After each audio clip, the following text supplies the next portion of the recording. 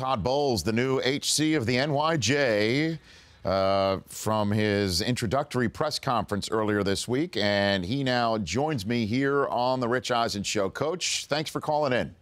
Oh, no problem, Rich. How you doing? I'm fine. We grew up across the Goethals Bridge from each other, it appears. Yes, we did. I'm from the Rock. You're from Elizabeth. Are you? Oh, yeah. Nice.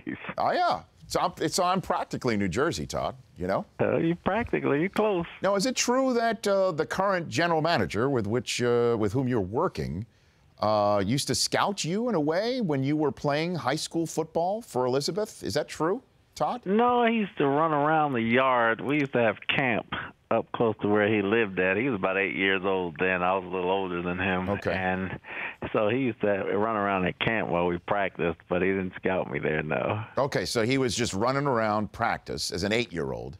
And now now you guys are working together trying to get the Jets back to prominence. It's amazing how things work out in life, don't you think, Coach? Yeah, it's a lot of karma there. We ran into each other in Washington, and we kind of ran around each other growing up. So it's pretty good coming back together. Yeah. So what is it like for you to be a coach in your home state, Coach? You know, it's a homecoming. It's a dream come true. Never did I dream I'd come back here to be a head coach or even pictured that as far as my life would go. So coming back here, and also the first place where I started my pro career, it's a blessing. I'm with Todd Bowles, head coach of the New York Jets.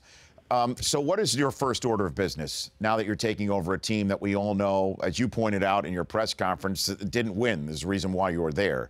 What is your first order of business? Well, just to get your coaches in the building and make sure you get your coaches under contract so we can get going and start looking at film and evaluate what we have. Okay. Clearly we know what your defensive philosophy is. You probably have more people around you right now because you like bringing more than just one person when you're in a conversation, I'm sure, Todd. So we understand what your philosophy is. What is your offensive philosophy going to be with the Jets? You know, you want to be well-balanced. Obviously, we got to be able to run the football, but we want to throw the ball down the field and make some explosive plays as well. We want to kind of be well-balanced and have a complementary offense to fit our defense so we can play complementary football. Now, when you called Geno Smith a good college quarterback or a great college quarterback, you know, people took that to mean that is how you assess him as a professional. And clearly one of the reasons why you are also there is because he didn't perform nearly as well as the Jets hoped him to perform. So where do you stand on Geno Smith currently right now, Coach? You know, first of all, when I say he's a good college quarterback, I just meant really that's the last time I saw him actually play, you know. And being in the NFC West, you didn't see the AFC East much during the year other than a few highlights here and there. So I was going by what I remembered him as at West Virginia. You know, I'm sure he's grown and gotten to be a pretty good pro quarterback. Assessing him, we're going to have to sit down and look at some film, just like we're going to do the rest of the team, and we're going to make a conclusion and then meet with him. And you got to see him live after that going forward as to what he can and can't do.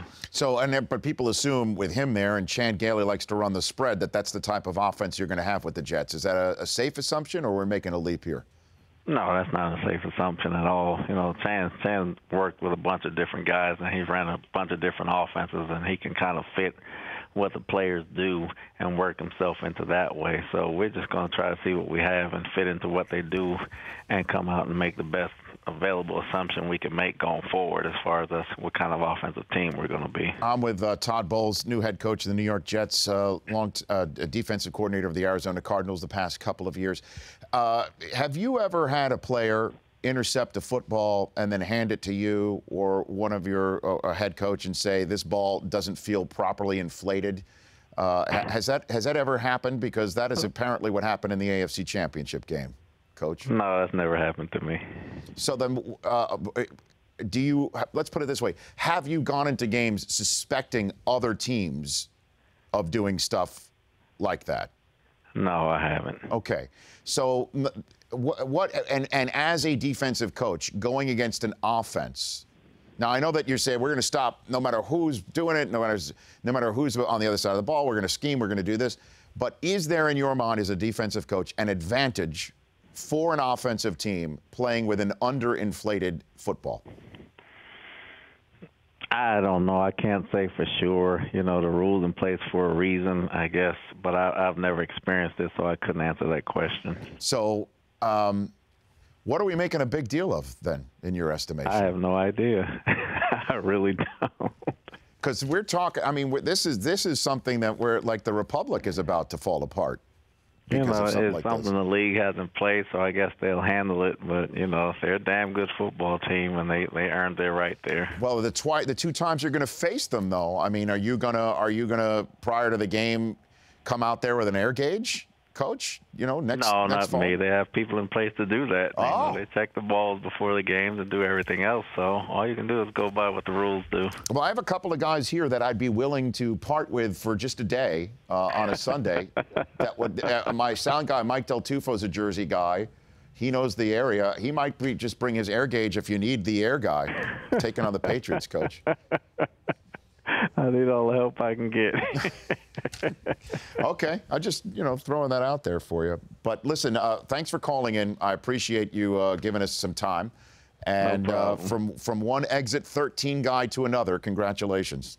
All right, appreciate it, Rich. You bet. That's Todd Bowles, head coach of the New York Jets. The Rich Eisen Show, weekdays at noon Eastern. On Audience.